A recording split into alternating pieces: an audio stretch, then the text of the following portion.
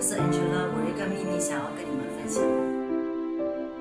Vanessa 在新加坡长大，在大学深造之前一直在我身边，从来没有离开过。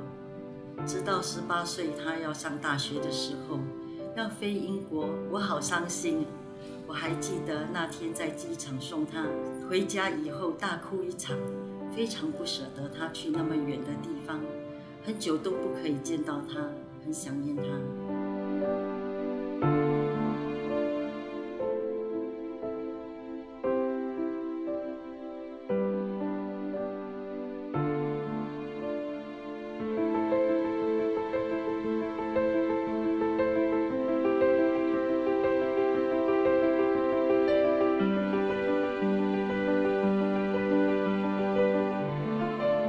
I remember when she sent me off to the airport, it was just me and my dad because she had to stay with my brother, like she couldn't leave.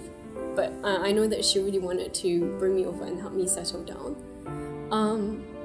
Yeah, because we were Skyping all the way until we reached the boarding gate and until the plane took off and yeah, I lost connection.